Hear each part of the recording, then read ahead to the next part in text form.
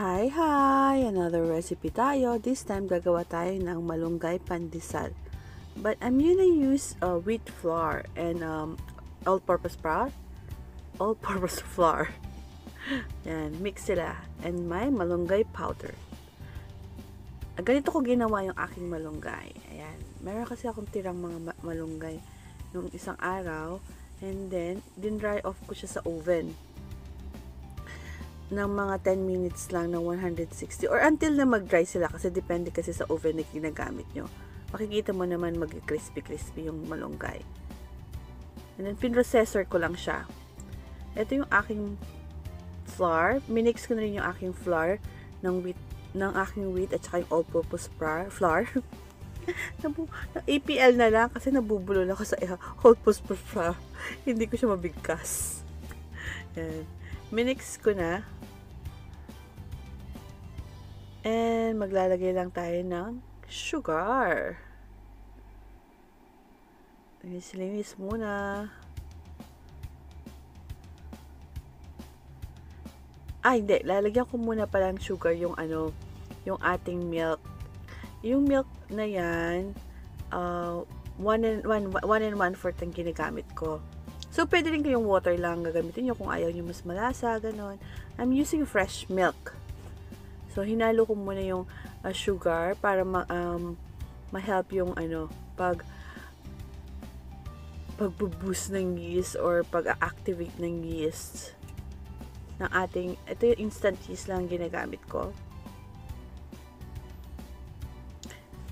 Make sure na yung inyong milk or yung any liquid, it's not cold. It's dapat yung medyo warm ng konti. At hindi naman yung hot-hot.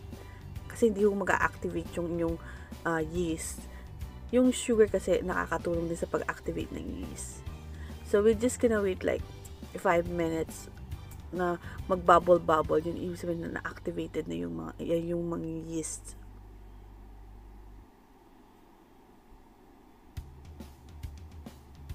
I-mix ko muna yung mga dry ingredients. Naglagay din pala ako ng salt dito.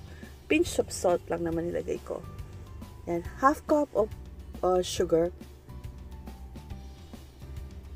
Pero kung gusto niyo na mas matamis or medyo may lasa-lasa yung pandesal nyo, gawin yung 1 cup. Sa akin kasi less sugar ang ginawa ko. Kanina pala, na-mix ko na rin yung aking malunggay powder. Kasi nag-lowbat yung phone ko. Kaya hindi na pala na-record yun. So, minix ko na siya. Tapos, ito yung aking egg. Yung aking egg as usual, room temperature. In bakings naman, usually naman, ang protocol is, laging yung mga eggs is room temperature. Then, nag-melt din ako ng butter. This is my way of my special pandesal. Ma-butter. Buttery siya, milky. We like our pandesal that way. Pero may mga way na, hindi po ako talaga panadero or hindi ako nag-aaral ng paggagawa ng tinapay. I just also learned from YouTube paano gumawa ng tinapay.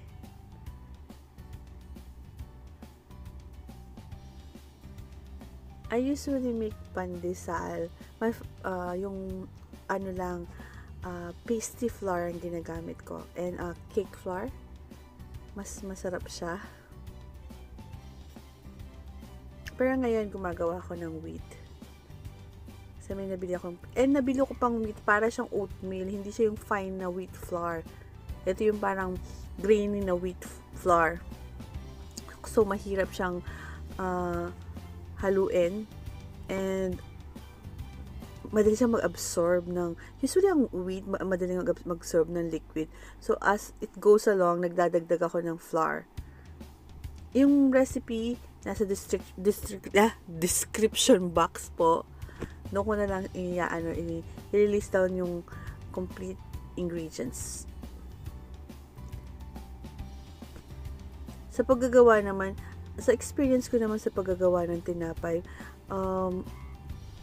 as it goes yung measurement ng flour. Kasi may time na pag sobrang winter, masyadong basa or humid, ganun. Yun na depende sa weather. So, nasa timpla, pag nakasanayan nyo ng gumawa ng tinapay, alam nyo na yung timpla ng tinapay na magra-rise siya or smooth na siya.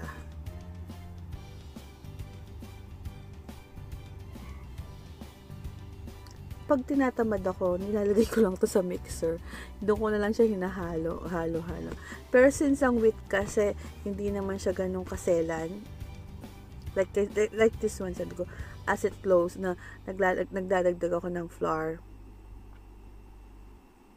Kasi alam kong basa-basa pa yung yung aking dough.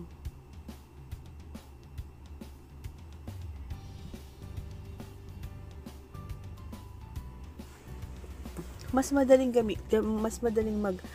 kung yung plain all-purpose flour lang ang minamasa nyo. Or kung talagang gagamit kayo, gusto nyo gumamit ng wheat flour, just find yung very fine na wheat flour, hindi yung kagaya ng ginagamit ko. Medyo grainy siya. I don't know kung makikita sa camera, pero yung gamit kong flour is grainy. Parang may oatmeal texture ng konti ang dating niya.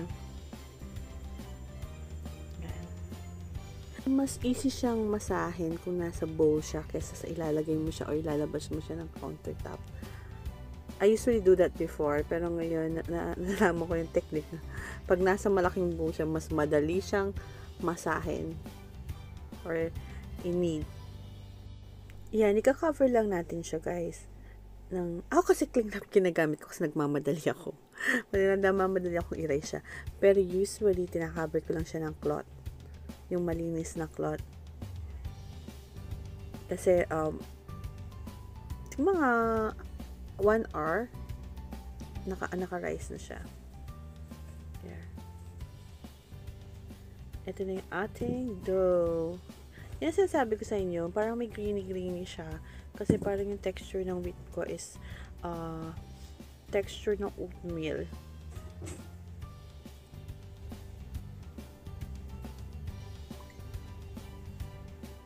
Lagyan muna tayo ng konting flour para hindi siya dumikit sa ating countertop.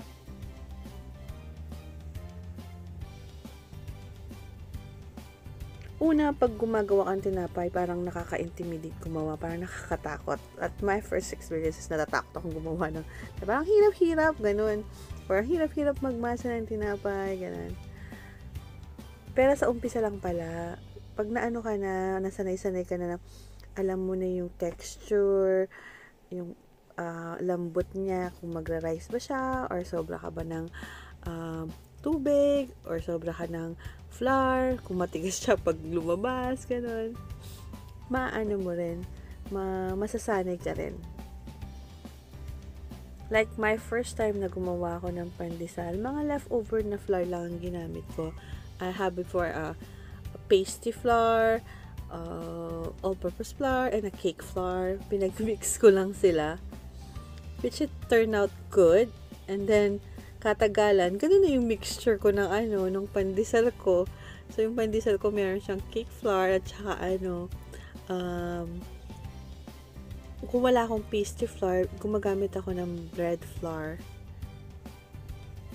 Next time, gagawa ko ng ganong recipe. Yung plain white pandesal. Mas masarap siya kasi milky, parang ganun.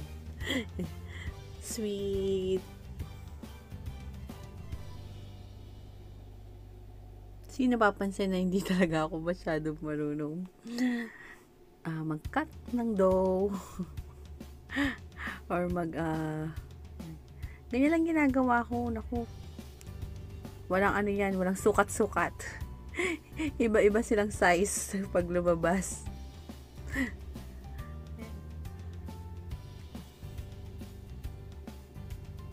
Trying hard na panadera. Pero sa paggagawa ko ng tinapay, parang natutuwa ko paano yung marunong na rin akong gumawa ng ensaymada, yung mga sweet na sa atin. Parang kasi minsan nakaka-challenge pag hindi mo alam tapos gagawin mo. Yun ang mga nakaka-challenge na ginagawa. And of course, syempre masarap mag-experiment ng mga bagong flavor sa tinapay, gano'n. Marami na nga lumalabas sa atin na cheese pandesal, kung ano-anong gano'n, na pinipilahan pa nila. Yun. Ako naman yan, malunggay pandesal. Pero parang mas gusto kong ginagamit yung mga fine na wheat flour kesa din sa mga grainy na Minsan din I want to make a oatmeal pandesal. I'll try that one sometimes. Someday.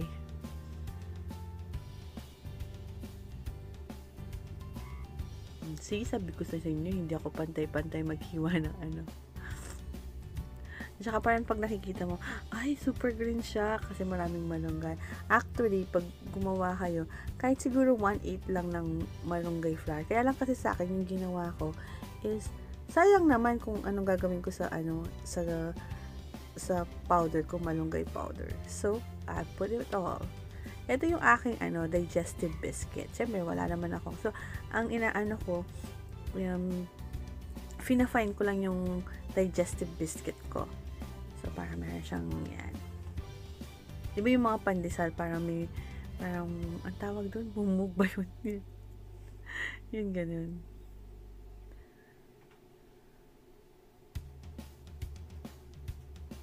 Ganyan lang siya.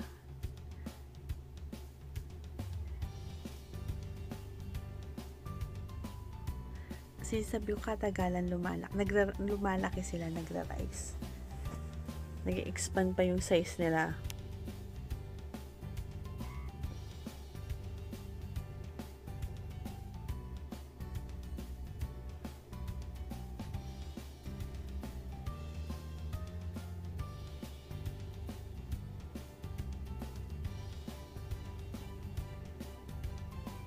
Siguro sa ganitong recipe, 30 to 40 pieces. Kasi yung ibang maliliit. So, pinaghiwalay ko yung mga pare-pareho parang medyo malaki. Ito yung unang tray. Tapos yung medyo yung maliliit sa isang tray na maliit. Ganun. Pinaghiwalay ko. Tsaka hindi ko sila pinagsabay na lutuin. Yan. Ika-cover lang natin sila ng cloth for like 15 to 20 minutes hanggang sa medyo lumaki-laki pa yung size nila ng onte. Ayan na sila.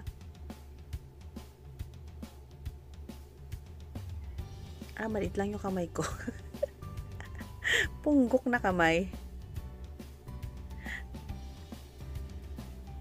Tapos i-oven lang natin sila ng 180 degree for 12 minutes. 12 minutes to 15 minutes. It depends naman sa oven nyo. Always said, pag nagbe-bake, depende po sa oven. Kaya dapat alam nyo yung temperature ng sa inyong mga oven. Sarap siguro nito kung sa pugon, no? Yan. Pangarap kong magkapugon, promise. Sa Pilipinas, darating ang araw, talagang magpapagawa ko ng pugon. Yung old way ng pagluluto ng tinapay. Ayan na siya. Yan, luto-luto na siya. Yan. Hindi ko siya masyadong bin-brown kasi pag ilalagay ko to sa freezer para medyo magtagal yung lifespan niya. And ito-toast pa kasi sa oven pag gusto mong kainin. Yan. Sana guys, nagustuhan niyo yung aking recipe ng aking malunggay. Malunggay pandesal. Please don't forget to subscribe, like, and share. At pakiclick na rin po yung bell button. Thank you, thank you!